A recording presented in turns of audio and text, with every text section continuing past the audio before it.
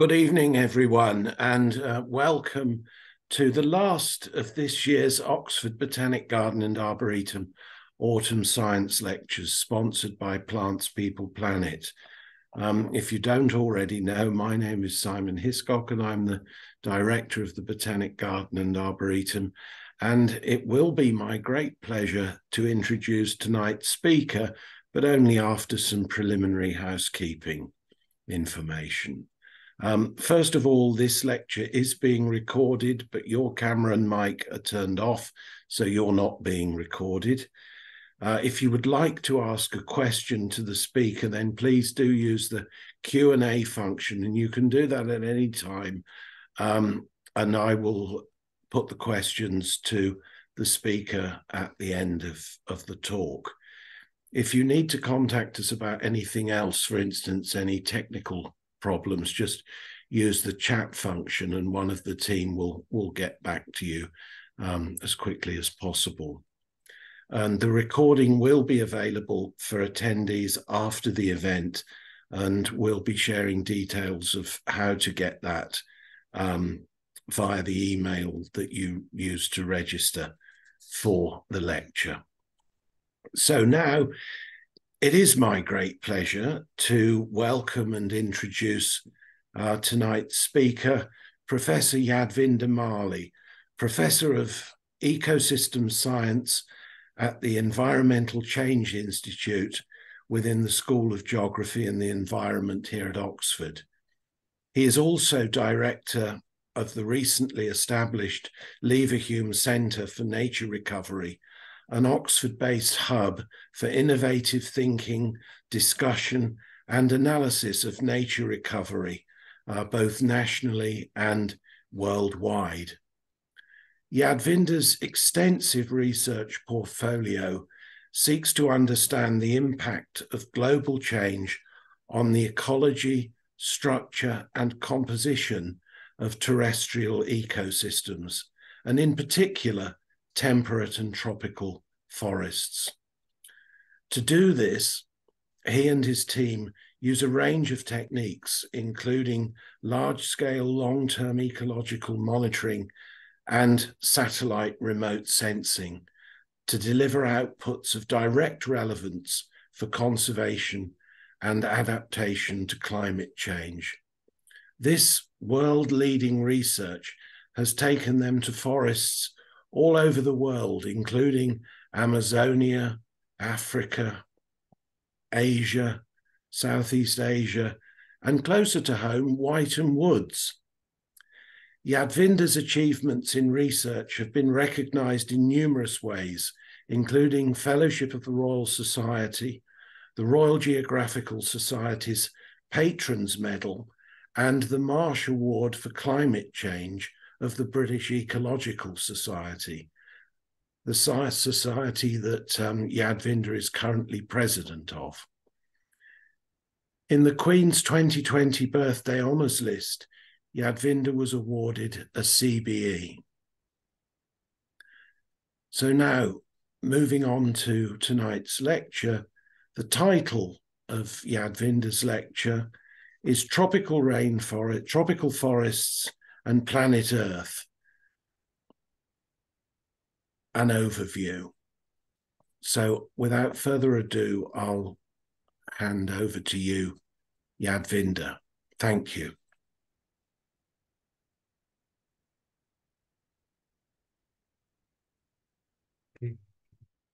Thank you very much, Simon, for that introduction, and thank you for the invitation. It's a pleasure to talk to you all this evening. I'll just get my slides up.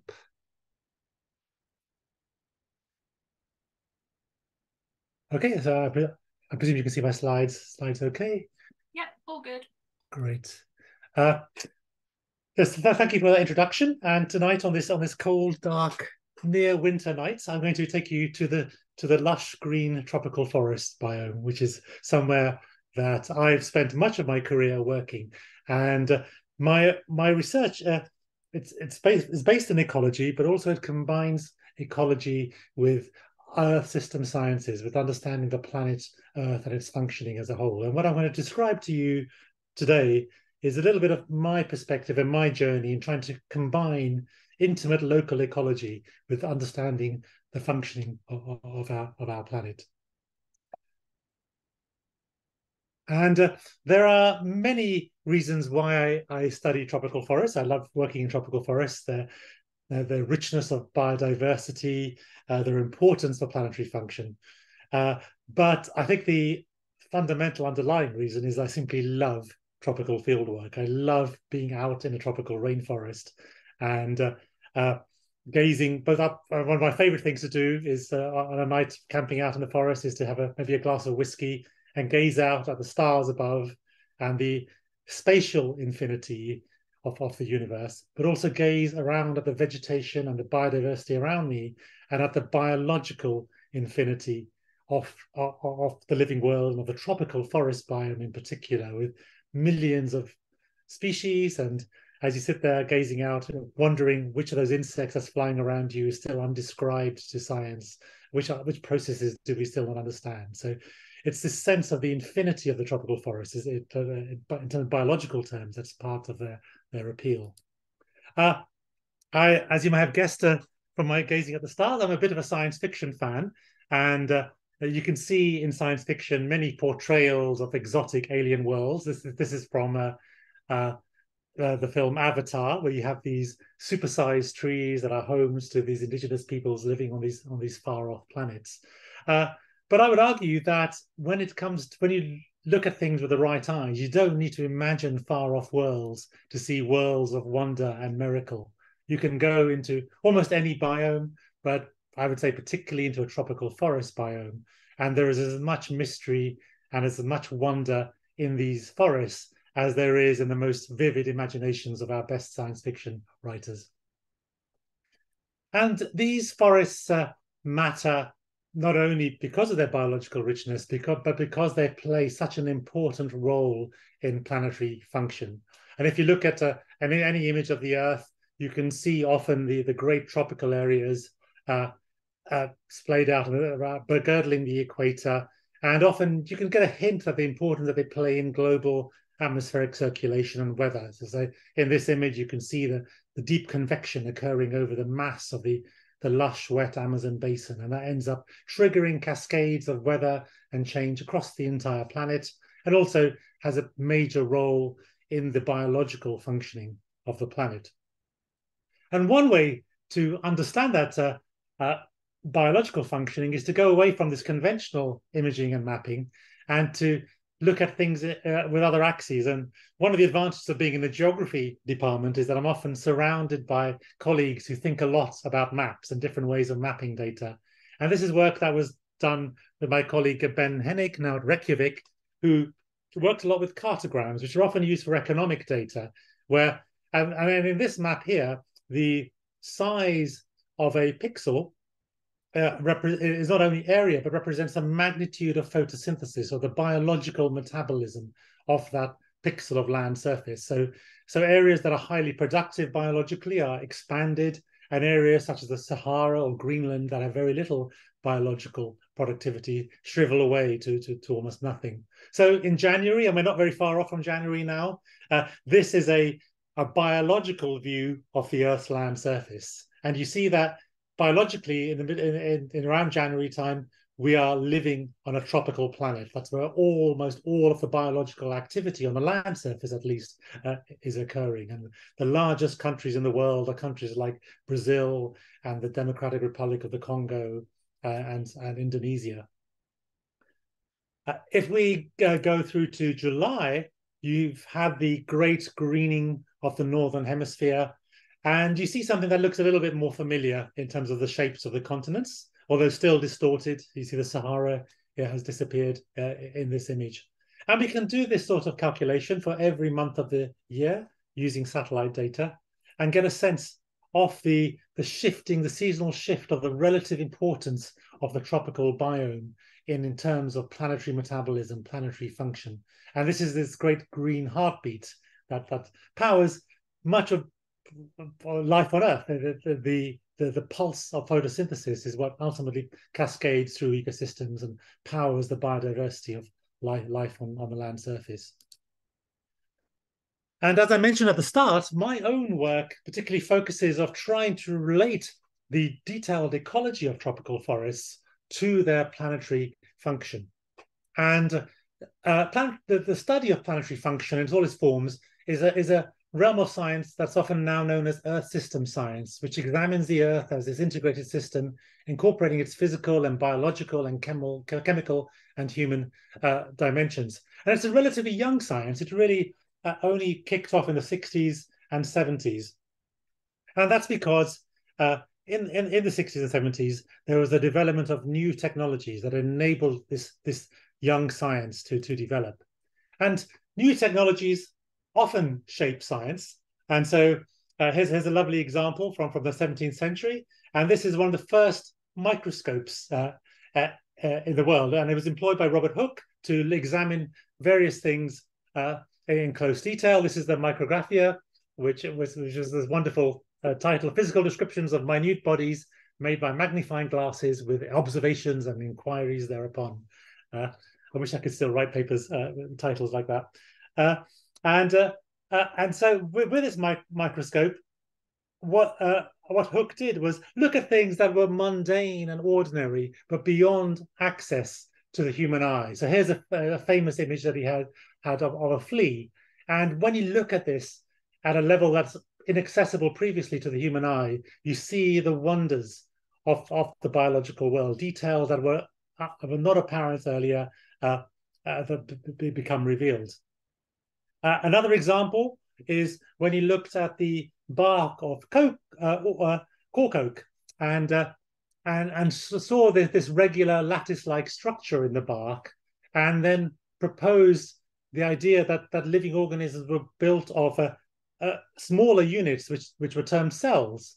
And this simple observation through the technology ultimately led to the advent of cell theory, and which became the basis of almost all of modern organismic biology. And so new technologies can not only reveal new wonders, but they can also reveal new theories of the nature of the living world, of life on Earth. Now, Earth system science has also been shaped by new technologies, but the technologies we need to understand the Earth are ways of seeing that are normally inaccessible to average human vision. But rather than microscopes that dive in deep at the fine level, what's needed to understand the Earth are macroscopes, things that give us a view of the Earth much larger than our simple direct human vision permits. And there are a number of macroscopes involved. The first, perhaps most obvious one is Earth observation, the use of satellite data. Now we have a whole constellations of satellites observing the Earth in different wave bands and different sensors that enable us to visualize the planet as a whole and various functions. You see an example of a range of images here, from ozone concentration to evaporation to gross primary production or evaporation stress. So we're able to understand and view the Earth at these macroscopic scales that we need to understand Earth functioning. But simply viewing it would not be enough of a macroscope. And so the second macroscope, which also arose in the 60s and 70s, is the advent of computer simulations, which have become increasingly sophisticated over time. I like this one. This one is simply a climate simulation that shows the movement of water vapor moisture in the atmosphere. And again, if you look at this, you can see both the pulsing as the sun moves over the different tropical basins, the Congo and then the Amazon, and then the moisture that's pushed up by vegetation into the atmosphere and then circulates out to higher latitudes. Again, giving a hint of the importance of this tropical metabolism and ultimately shaping the functioning of our entire planet. And so models have developed and become increasingly sophisticated over time, but they face one fundamental challenge, that any model that we have is always an approximation of the complexity of a real biological system. So here's an image of a forest in the Peruvian Andes, and we can look at this and see its complexity in a variety of ways. The variety of species there, the variety of animal-plant interactions, the soil interactions, the fungi,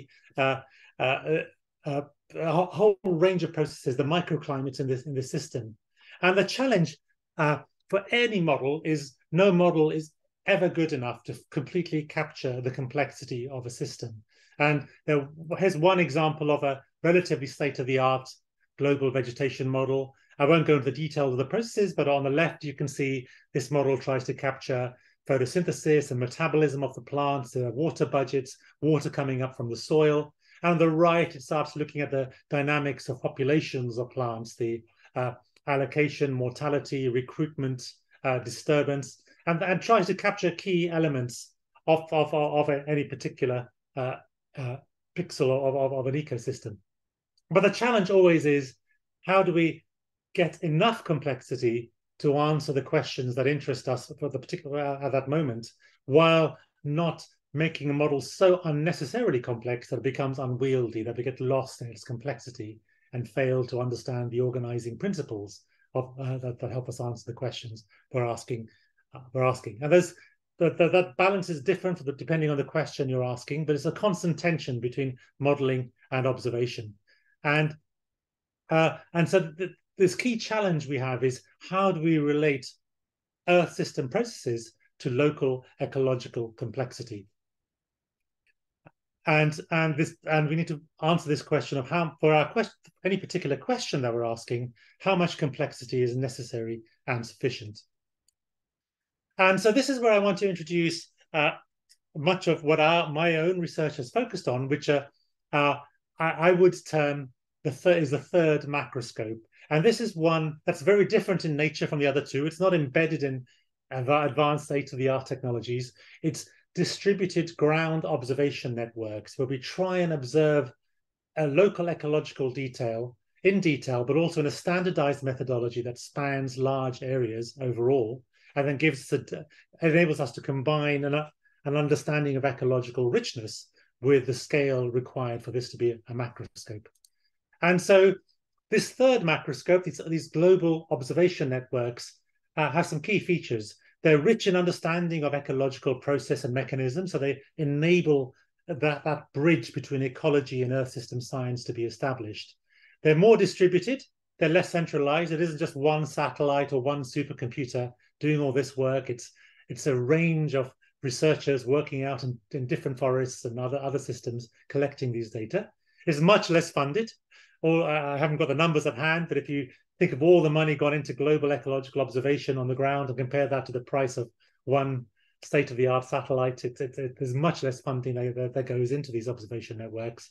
But it is technology powered. It's the digital connectivity of the modern age that enables us to work in real time with colleagues in the Amazon or the Congo, share data, work together on designing protocols and producing outputs.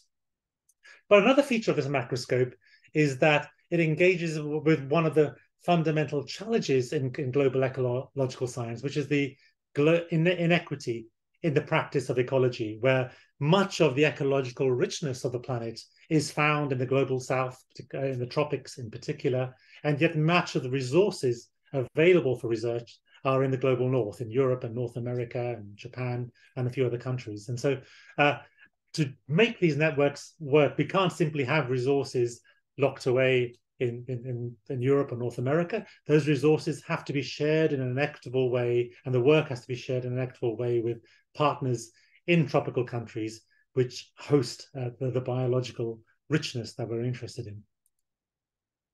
Here's an example of a few networks. One that I've been involved in since its early days is this forest plots network, which is a network of 1 hectare plots that look at changing dynamics over time in tropical forests, the nature of the tropical forest carbon sink, features of the biogeography of tropical vegetation. And this has yielded many interesting publications and results. Another quite well-known one is the Forest Geo Network that's run by the Smithsonian Institute. And that is a much larger design of typically 50 hectare plots, where every tree above 1 centimeter diameter is measured. And that's particularly well designed for looking at questions of spatial interaction, spatial ecology on the scale of 50 hectares, how trees interact with each other, how that affects diversity and recruitment and the creation of biodiversity in forests. And this network was initially focused on the tropics, but in recent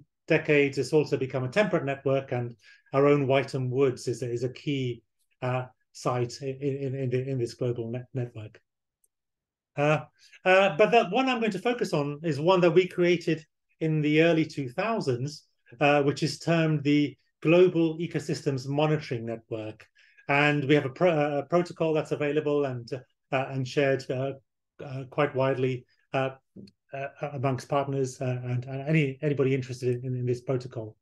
So what the GEM protocol seeks to do is to adopt an ecosystems ecology approach to these networks, focusing on quantifying flows of carbon or energy or nutrients and relating these to Earth system science. And the advantage on focusing on these flows is that it's speaking the same language as these Earth system science models. What these models try and do is look at flows of water or nutrient or energy and scale them to a larger scale. And by working at the local scale and trying to quantify those flows, the ecosystem ecology enables us to link ecological detail, and you speak the same language that enables us to connect across to the planetary macroscopes. And so just to give you a quick overview of some of the key processes of carbon, or you can think about this in terms of energy. Energy and carbon are very equivalent in biological terms. So if you think of a forest, firstly, any terrestrial ecosystem takes up energy or carbon through photosynthesis. This is often termed the gross primary production, or GPP. A fairly large amount of that energy that's taken up is used by the plants themselves in their own metabolism. Typically about 70% of their photosynthesis ends up being used in their own plant metabolism or plant respiration, resulting in the release of carbon from the plants themselves. The rest is used to build biomass in the plants, and that can be either in leaves or flowers or fruit. It can be in wood, or it can be in fine roots. This is often termed the net primary productivity, or NPP. And all of that biomass will eventually end up as dead biomass, either when the plants die or when seasonally the plants shed their leaves or their fine roots. And that dead material is then primarily consumed by microbes, by fungi and bacteria for energy, and that releases the CO2 back to the atmosphere in the form of a heterotrophic respiration. A small amount of that living biomass, however, is consumed by higher trophic levels, by herbivores or detritivores in the case of dead material. And then a fraction of that is then consumed at even higher trophic levels through predation. And so what the GEM network tries to do is particularly focus on that the plant and microbial part of this diagram. But towards the end of my talk, I'll talk about some of the new work we're doing is also linking it to the animal part of this diagram as well through herbivory and predation. This is another way of thinking through this, the chain of connection and causality that our data sets try and do, of looking at photosynthesis, what fraction of that is used in plant respiration, how much that produces biomass as net primary production, what fraction of that biomass ends up in wood, and how much that wood sticks around the lifetime of trees and ends up determining the standing biomass of that ecosystem. And to measure these terms, we use a range of equipment. We measure growth with precision dendrometers. We measure canopy production through litter fall traps that every 2 weeks collect leaves and flowers and fruit. We measure below ground production through ingrowth cores, where we put in mesh of root-free soil and come back 3 months later and see how the fine roots have grown into that mesh and quantify the below ground productivity. We do measurements of the metabolism of the microbes in the soil through by measuring the flow of CO2 out of the soil and separating out the soil into root-free, litter-free, and soil components to try and understand where the metabolism is occurring in the soil. We do similar measurements on the stems of trees to understand the woody metabolism of plants, and on the leaves of trees to measure the respiration and photosynthesis of plants. And we couple this with climate data that enables us to translate these observations to larger temporal and spatial scales. And this is an example of the types of measurements we do. We show, I won't go into detail here. This is for an Amazonian forest in Peru, in southeastern Peru. And you see the types of data we have. We've filled that diagram that I showed in the previous diagram with numbers. And there are many interesting features, but one thing I'll just point out is the woody production of a forest is around 2.6 megagrams of carbon. And that's compared to the photosynthesis is around 36 megagrams. So less than 10% of the photosynthesis of a forest ends up producing the woody biomass, which is the long-lived carbon storage, the most prominent part of a forest. So much more of that photosynthesis is used in all these detailed processes of allocation and metabolism throughout the ecosystem. And what we try and do in our network is try and quantify some of those processes. Coupled with that, we do a range of measurements of canopy properties, of leaf traits, spectral reflectivity, ecophysiological measurements that we can couple with these measurements. And this is a map of our global distribution of plots. The colors indicate different types of measurements that we have there, but you see that we have quite a dense spread. We initially started in South America and the Amazon and the Andes. Over the last decade, I've done a lot of work in Africa and expanding the network there, and also some spots in Southeast Asia, as well as a few temperate sites, such as the temperate rainforests of Chile have been a particular focus. So just to highlight some of the examples of the sites, in Ghana, we have a wonderful gradient from rainforest to savanna over this transition in West Africa. In Gabon, we work in sites that are rich in megafauna and elephants and gorillas, and compare them to that site with sites that are depleted in the megafauna. In Peru, we have an elevation gradient going from the lowland Amazon forest up to 3,500 meters up in the cloud forest to try and understand the role of elevation and temperature on ecosystem functioning. In Brazil, we have a logging gradient of intensity of logging and fire disturbance compared to old growth forests. In Malaysia, we have a logging gradient as well. I'll describe it in a bit more detail later on. And in Australia, we have an elevation gradient going similar to the one in Peru. And one key element of this work is that all of this work, it can't be done without long-term partnerships with local colleagues. So when we develop relationships, we're in there for the long term. And in ecology, in international ecology, there's been a lot of debate and criticism in the last few years of the paradigms of parachute science or helicopter science, these models that a lot of science did, particularly in the 60s and 70s and earlier on, of well-funded northern institutions going on expeditions to the south and spending a week or two having an adventure, collecting some samples and coming back, and not developing long-term relationships, not investing in the future of the partners in those countries. And so the GEM is a very conscious example of trying to push and beyond this paradigm into something that's about meaningful collaborations that last for years and decades and support tropical researchers in developing capacity and ability to play equally on the global scientific field.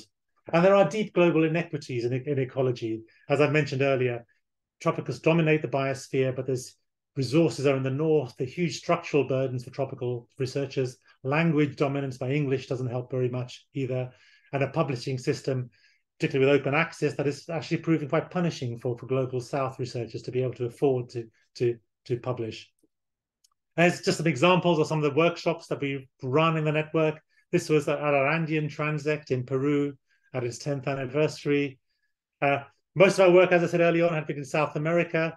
In 2016 in Gabon, we had a workshop where we finally got together our several years of working in Gabon, and there's those 6 bars you see in the center of this diagram were the first ever data from African forests, from these forests in Gabon. On the left is the Amazon, on the right is Southeast Asian forests. So this was Africa's first step into these data sets.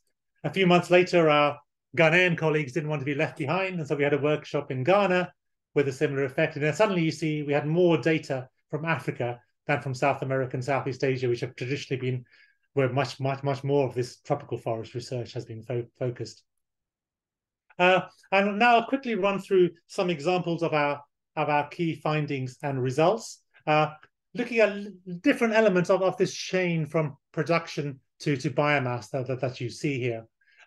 So one thing we look at is this photosynthesis. How does photosynthesis vary between sites across the tropics? And here's work by my student Huanyan Jiangzheng that's currently in press, where we look at productivity in West African forests in blue, going from a wet to dry gradient of rainforest on the left to dry forest on the right, and in Amazonian forests. And the work in Amazonia was published slightly earlier, and we saw this nice gradient of decreasing productivity with increasing dryness that we suggested might be a general pattern across the tropics. But when we worked in West Africa, we found that pattern didn't hold there, but also we found extraordinary productivity in these moderately dry forests in West Africa. And these are the highest productivities we've measured anywhere in the tropics. And we still don't know why West Africa is so productive. My favorite hypothesis for this, that still needs to be proved and tested, is that it's to do with the intense deposition of dust from the Sahara that falls into the West African forests every year, inches of dust that's dried up lake beds from the early Holocene. And this dust is rich in phosphorus and calcium and ends up fertilizing and liming these forests. And that may be contributing to this extraordinarily high productivity that we're measuring. But what this figure shows us, whether that hypothesis is correct or incorrect, what this figure shows us is that tropical forests are not the same everywhere. There's a distinct biogeographical or other patterns that shape their productivity. The next thing we can look at is how this net primary productivity is partitioned between woods and between flowers and fruit and roots. And here's a diagram showing this partitioning. This is a ternary diagram which shows for any one plot, if most of its productivity goes into roots, the site would be down here on the left. If most of its productivity goes to the stem, the point would be near the top. And if it's to the canopy, the point is to the bottom right. And what you see is broadly there's a spread of data in the middle. There is an interesting pattern that the Asian forests in blue are towards the right. They don't invest much in root productivity. And I think what's going on there is that the Asian forests are dominated by one tree family, the Dipterocarpaceae, which have ectomycorrhizal associations with their roots. And I suspect they don't invest so much in growing their roots because they're investing in feeding resources into their fungal associations. And that shows that there's a really interesting biogeographical story to be told, that Asian forests, at least dipterocarp-dominated forests, are very different in how they invest in their roots and below ground compared to other tropical forests. But if we plot those data against various environmental variables, one interesting thing we also see is that where sites are sandier, or more yellow in this diagram, they invest more in fine roots. So if we're trying to predict and generally understand the pattern of investment in roots in forests, it seems like soil texture and sandiness is a key variable. So going beyond the particular field sites, the one thing we want to do is then to try and relate this to planetary function, to the other macroscopes. We need to go from these local scales to these global scales and link the ecology to the remote sensing. And one way we do that is by examining our plots, collecting features of the plots, and then scaling through remote sensing. And this is an image of one of our sites collected by my colleague Jesus Aguirre Gutierrez. This is in Ankasa in Ghana in West Africa. And this is an image. If you looked at this with your eyes, you would see different shades of green largely. But this is a multispectral image that looks at many more bands, both in the visible and in the near infrared. And by having those extra bands, we have extra power to our eyes, essentially. And what you're seeing here in these different colors are the different chemistries and morphologies and physiologies of the different species in the forest. Some may be rich in phosphorus, some may have higher photosynthetic capacity, some may be richer in nitrogen. And we can start picking apart the apparent uniform greenness of a tropical forest once we use multispectral images. And we also use drones, as shown here, to collect this imagery at finer scale.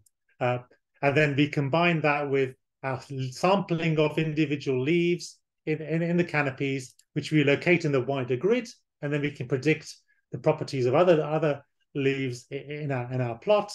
And then we can combine that with satellite data, particularly the Sentinel satellite, freely available satellite data that, again, looks at multiple spectral bands beyond the visible on the left in this diagram into the near infrared, onto the shortwave infrared. And once we do that, we can scale from our plot level measurements to through the satellites to the planetary scale. And this is work that's currently in review. But what we're seeing here are the first pantropical maps of properties such as leaf thickness, looking at how leaf thickness varies across the Amazon basin and the Congo and Southeast Asia. And at the bottom, plant wood density. We see much higher wood density in the eastern Amazon, lower in these younger soils in the western Amazon on the base of the Andes, much lower in these more recent systems in much of younger soils in much of Southeast Asia. So we can start for the first time seeing the detailed patterns of the biogeography of tropical forest function, and seeing that tropical forests aren't some uniform mass of green. They're rich in detail and texture once we have the right eyes and the right tools to understand them. So everything I've described thus far in my work has been about vegetation, and maybe that's appropriate because I'm talking to giving a botanical gardens talk. But when we think about the functioning of ecosystems, we can't just stop at the vegetation. There's much more that links that the vegetation is interacting with, and that is, of course, the animals, the fungi, and the many other components.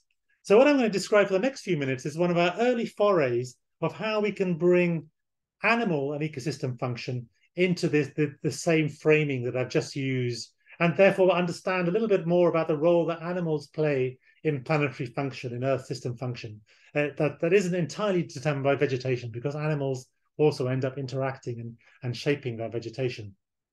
So the question I'm asking is, how can we go from the vegetation productivity to this cascade to higher trophic levels? And just to go back to this diagram, I showed you what I've described so far in terms of results has been mainly the vegetation carbon and energy cycle. And I want to focus on these two arrows on the left, how much of that captured energy ends up cascading through animals in an ecosystem. And the way we do this is by applying a lens of ecological energetics. Now, all of life, almost all of life, apart from the chemiotrophic life, is powered by the capture of sunshine and the cascade of that captured sunshine through the different trophic levels of an ecosystem. And so I like to work with energy because it's a physically meaningful unit. It means something real in the world. It's not a metric that we just made up to describe a system. And in physics, often the definition of energy is the ability to do work. So the more energy that flows through a species or a ecosystem type, the more the work is going on in that system in terms of its functioning. And there's a long history in ecology, but relatively, until recently, it's been relatively neglected. So how do we calculate the energy uptake by animals?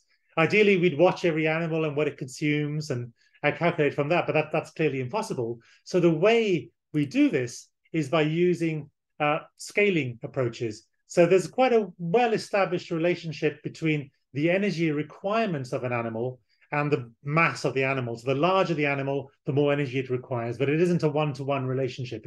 It's actually significantly less than a one-to-one relationship, as larger animals have slower metabolisms than smaller animals. But what we can do is therefore, if we know the mass of an animal, we can estimate how much one individual animal needs in terms of energy. And if we know the population densities of those animals, we can say what that entire species is requiring in terms of energy. And the work I'm going to describe is in the context of our sites in Southeast Asia, in Borneo, some of the most magnificent old-growth forests on Earth. This is the Malheur forest in Sabah in Borneo, magnificent 50, 60-meter tall trees all around us. So really, truly magnificent forests. But many of these forests in Southeast Asia and elsewhere are logged, and heavily logged in the case of many sites in Malaysia. in particular, with repeated rounds of logging. And these forests are often termed degraded tropical forests. And degradation can be a mixed blessing to be labeled degraded. On one level, degradation could encourage efforts to conserve or restore those ecosystems so they're less degraded over time. But what often happens in practice is degraded is synonymous with ruined or of lesser value. And therefore, conservation efforts focus on old growth systems and treat logged systems as somehow of lesser value, less pristine, less virgin. You can use different terms like that. And therefore, perhaps more okay to convert into agriculture and other things, as long as we protect the really magnificent, pristine forests. So I wanted to question some of this idea of degraded systems and what ecological degradation actually means. If you look at these forests in terms of biomass, they clearly are degraded in terms of biomass and function. These are LiDAR, these are airborne laser scans of these forests. And on the left, we've got these old growth forests in Malaysia. As I said, a magnificent forest, 60 meters tall as a mean canopy height. Undoubtedly, structurally magnificent forests. And these are the heavily logged forests at the same site. So they lost most of their biomass. The structure is down at 20 meters now in maximum height. So there's clearly a loss of carbon stocks or biomass if they're the things that interest us. But I wanted to understand a little bit more about the ecological function of these forests. Incidentally, while we were working in these forests with our laser scans, we were able to measure the heights of trees from the air, from the laser scans. And with our colleagues in Nottingham, we came across one particular high point, seemed an extraordinarily high tree. And then our colleague Unding, who you can see on the right there, climbed this tree and dropped down a measuring tape to measure its height. And it was 98. Well, at the time, we thought it was 100 meters, depending on how you consider the base of the tree, which makes it the tallest tropical plant. We had a bit of a to and fro with the Tasmanians about whether this was the tallest angiosperm, because the eucalypt trees in Tasmania are of similar magnitude, but they hadn't been directly measured. And then just last month, I was looking at the Guinness Book of Records, and somebody had gone out and measured the tallest Tasmanian eucalypt, and it was about 97 meters. So this is now officially the world's tallest angiosperm. This lovely tree that we named Menara, which is tower in Malay. But anyway, getting back to the main focus. So what we had in this landscape is a dense array of bird traps and mammal traps collected by our colleagues at the University of Kent. So we had an amazing data on population densities for every bird species, for every mammal species in the old growth forest and in the logged forests, making this a unique data set that we could work on this question. And then using the protocol that I described before, we converted that to understand how much energy was flowing through the logged forest animals and birds compared to the old growth forests. And I'd expected before doing this work that maybe the same amount of energy was flowing in the logged forest before it crashes in the oil palm. But to our surprise, we found 2.5 times as much energy flowing through the birds and mammals in the logged forest than in the old growth forest. There seemed to be much higher consumption of food, meaning there's much more food available in the logged forests. And when we looked at the different gills in the forest, we saw that because the size of the circle in this diagram is the amount of energy flowing through that particular gill. You can see the arboreal insectivores have really boomed. The omnivores in the trees have really boomed, as have the frugivores. Terrestrial herbivores down here, the mammals, have also greatly increased. But also these S numbers are the number of species involved. And what you could have imagined is just a few generalist species have taken over, and there's a decline in number of species. So even though there's more energy to be consumed, it isn't necessarily more ecological function if just a few species are taking over. But we see the species diversity maintained in the logged forest as well before it collapses in the oil palm plantation on the right. And when we look at which species, as you go from the old growth forest to the logged forest, we see actually most of the old growth forest species are doing well in the logged forest. There's a few species that significantly lose out at the bottom there, but the majority of species, this just shows the bottom 20 and the top 20, the majority of species on the right in red are doing better in the logged forest than in the old growth forest. And so what's going on here? why does this logged forest have these amplified ecological energetics? And this is where it comes back to the plants. What we think is happening here is that the plant community is shifting to early successional. So an old growth forest is a site of chemical warfare. Most plants are prioritizing chemical defense against herbivory as a way of maintaining themselves. So they're intensely chemically defended and not very edible. When a disturbance goes through a forest or many other ecosystems, plants prioritize rapid growth after the disturbance to capture nutrients and capture light. They invest less in chemical defense. The forest becomes a lot more tasty to herbivores, and this boosts herbivore consumption, boosts population of insects, boosts the insectivores. There's more vegetation near the ground because light is penetrating the ground, and that boosts the ground-dwelling herbivores and omnivores. So what we're saying is that this forest here, this heavily logged forest, it may look quite degraded, but don't judge an ecosystem by its cover. In terms of ecological functioning, this system is as vibrant and perhaps even more vibrant than the old growth forest. But we have to be careful with our messaging here. What we're not saying here is we should go ahead and log the remaining old growth forests. There's lots of reasons to protect them and admire them and conserve them. But we shouldn't look at degraded, we shouldn't label these logged forests as somehow degraded and ruined and of lesser attention. And if we're trying to think about conserving biodiversity at scale, we can't just think about the remaining well-protected ecosystems. We have to think about the wider matrix of human-disturbed, human-occupied ecosystems and the vibrant ecological functions that they can still provide.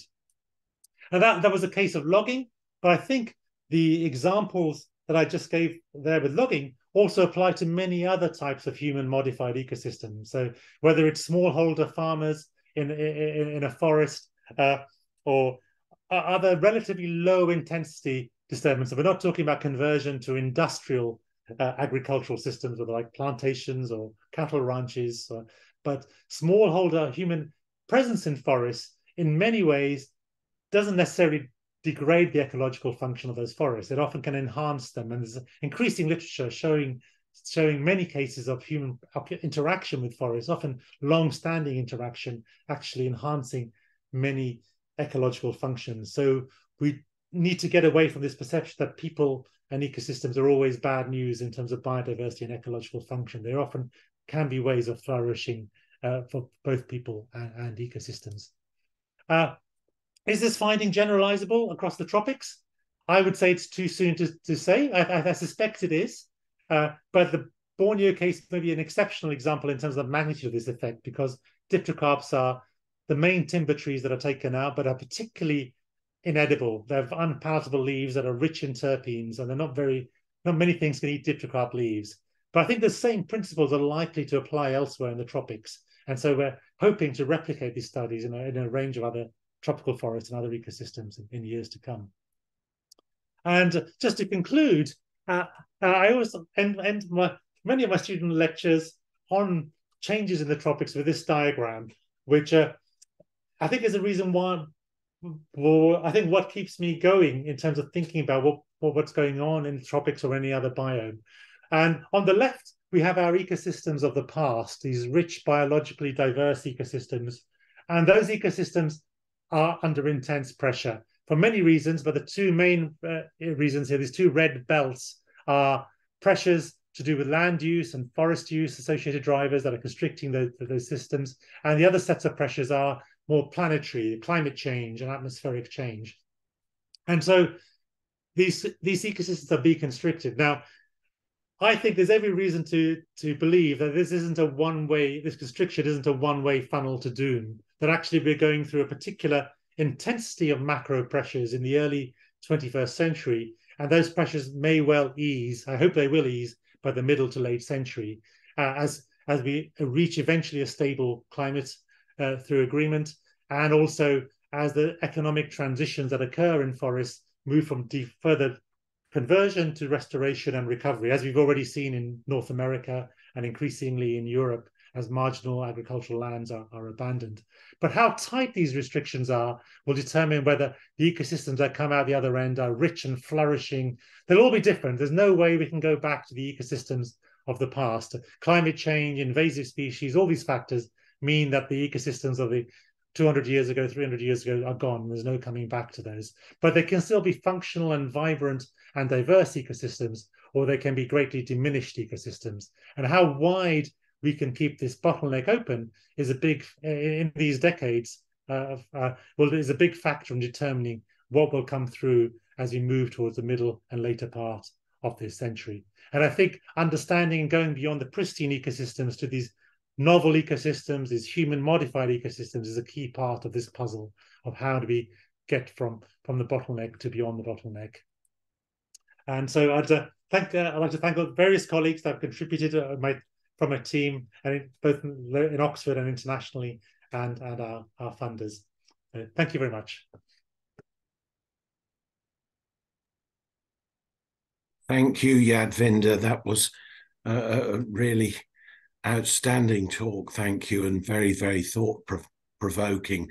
I found your last slide particularly interesting and quite thought-provoking.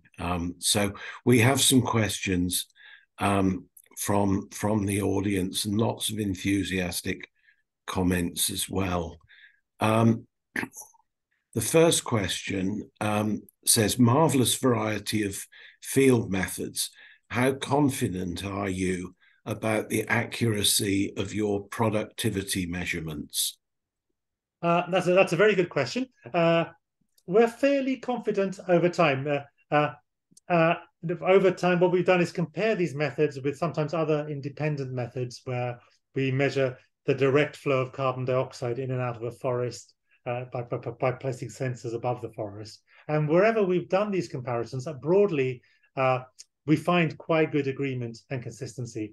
I won't say they're perfect, but one other thing of this is that we put a lot of effort into quantifying the uncertainty in each measurement, and therefore propagating that uncertainty through in our calculations.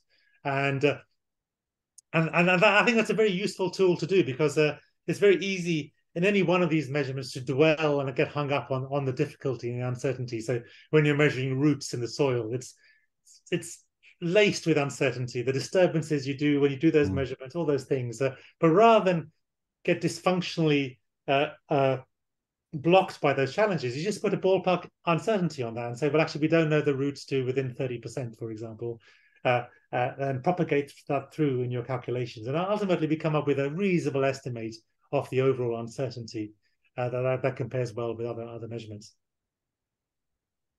Thank you.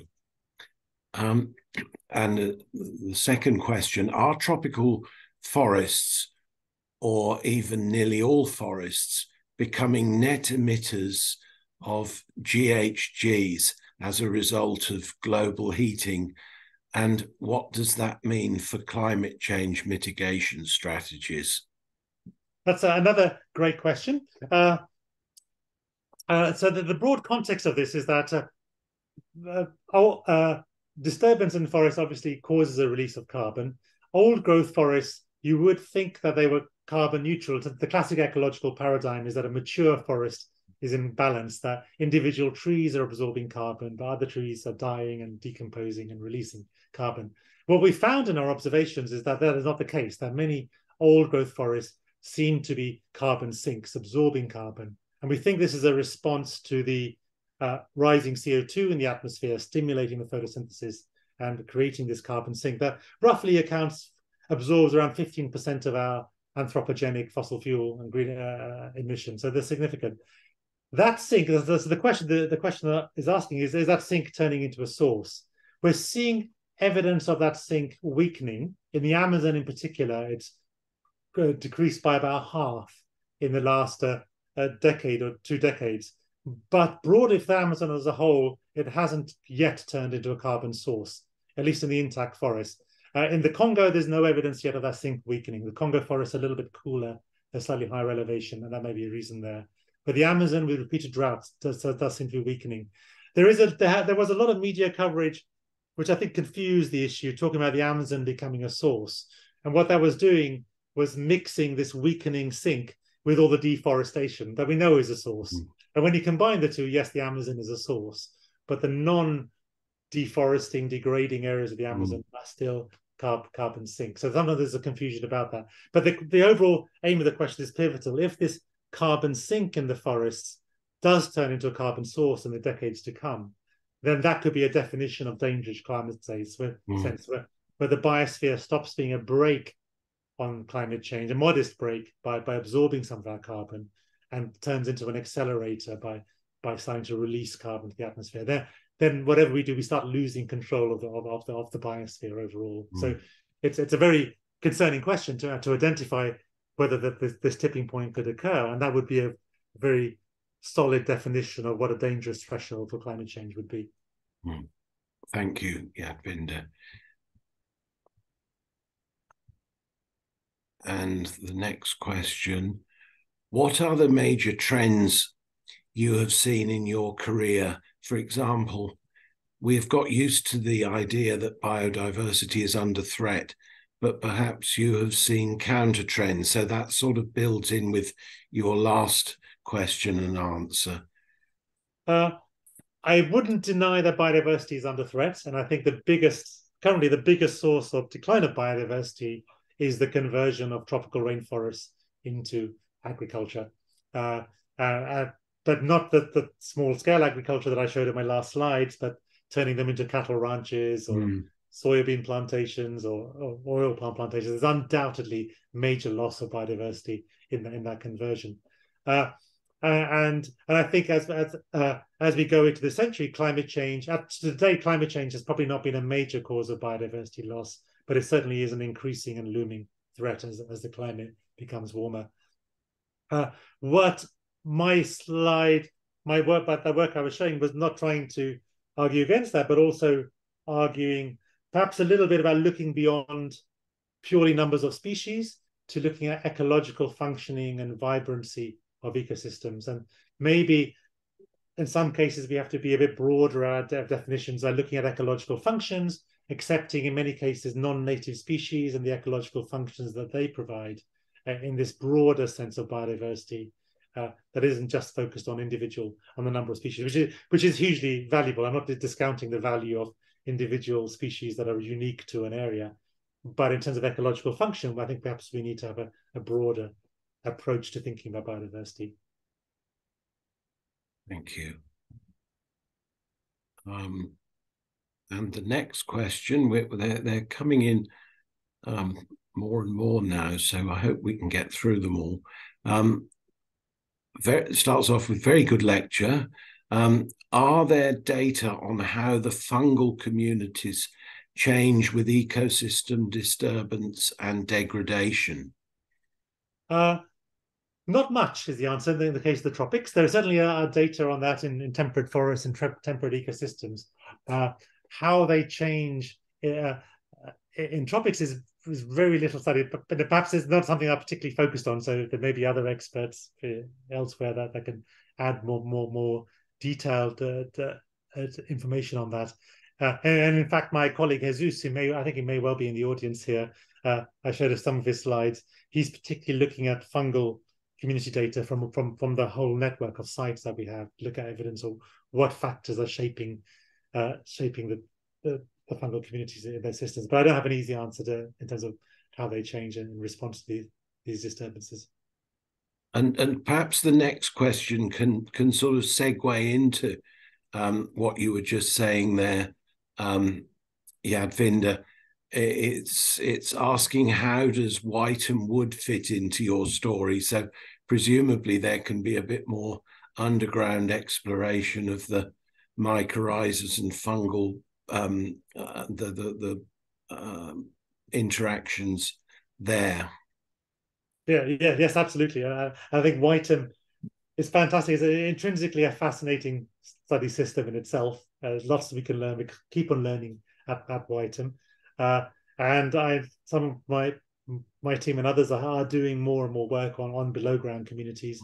We're doing some work also characterizing the below ground faunal community as well, the mesofauna, as well as the the fungal communities. So hopefully in a year or two's time, we could say more about the Whitum community. And more generally, I find Whitum is still a complex and rich system, but it is a simpler system than a tropical forest. And that is, so I find it a very good place to try out ideas, try out people as well. So send a student out there for a summer and see how they cope before you send them off to the Amazon as well. So it's a really amazing resource we have, both ecologically, but also in terms of trying out ideas before we take them further. Yeah, it is a treasure of Oxford, Whitum. And then the last question, it says, Rainforest Saver are working with agroforestry in the Amazon and Cameroon using Inga edulis. We are having fantastic results, but urgently need more science. Any recommendations how to fund more studies? Well, that's I think those sort of questions. I think I'm not sure who the questioner is, but I think linking up with universities, there's often either initially as a student project, there are always ways of looking at these questions, and if there's a really powerful science questions there, working with partners to get academic research grants can be a way of doing that. Not just academic grants; they often can be developmental, or if this is for restoring rainforests. I think there's potential around carbon money and carbon finance often to look at some of the research questions around these as well. And maybe the person that answered that asked that question could get in touch with you, maybe to get some suggestions. Yadvinder, that would be great. So thank you again, Yadvinder, and a big online round of applause from everybody in the audience, I'm sure, who we can't see or hear. But that was a great way to conclude our autumn lectures. And there's a lovely comment that came in very early on from someone, a student in Azerbaijan called Aygun, who's tuned into all these lectures, and he's saying how much he's enjoyed them, and particularly your talk this evening. So he was the person, I think, who asked the first question in our first lecture of the series given by Rob, and he's followed them all through, and he said how much he enjoyed them and wanted that known to you, especially tonight. Yeah, okay, so that's a lovely, and it also illustrates the point that by doing these lectures online, we're engaging with audiences across the world rather than just here in Oxford. So that's a great note to end on. So I'd like to thank you, Yadvinder, for giving a wonderful ending to our series, and thank all the lecturers, and also thank everyone else for tuning in. And also to remind you that we have another series of lectures starting in January. These are slightly more general, they're not scientific necessarily, and many of them have a focus on horticulture and garden design and plants of interest and all sorts of things in the plant world. So I'd encourage you to look at our website and also look at what we've got on offer and subscribe. These are going to be in-person lectures, and they'll be taking place not in the Maths Institute where we did our last ones, but in the University of Oxford Museum of Natural History. And one final thing, if you've enjoyed the lectures and have any feedback, if you haven't enjoyed the lectures even and you want to put some feedback, please use the QR code and give us feedback, which is always welcome, to develop this series of lectures, and indeed all our lectures that we put on via the Botanic Garden and Arboretum. So On that note, I wish you all good evening and say goodbye from myself and Yadvinder, and wish you all a very happy Christmas, and see you all in the new year. Thank you. Good night.